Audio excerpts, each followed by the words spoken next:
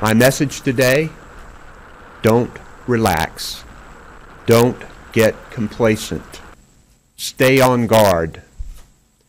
This is a powerful storm that can kill. Today, the threat becomes a reality. Get yourself to a safe place and stay there if you haven't already.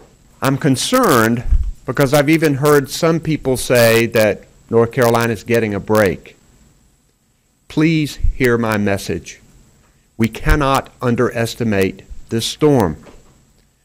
Wind speeds may have dropped some from yesterday, but we've traded that for a larger wind field that expands 200 miles with tropical storm force winds. And our greatest concern about this storm remains the same: storm surge and massive flooding. Both are going to be extreme. Catastrophic effects will be felt outside the center of the storm due to storm surge as high as 9 to 13 feet. That's the second story of a house. Battering winds and relentless rain that'll last for days. Make no mistake, whether the eye of the storm makes landfall along our shores or further south, we're on the wrong side of this thing. This storm will bring destruction to North Carolina.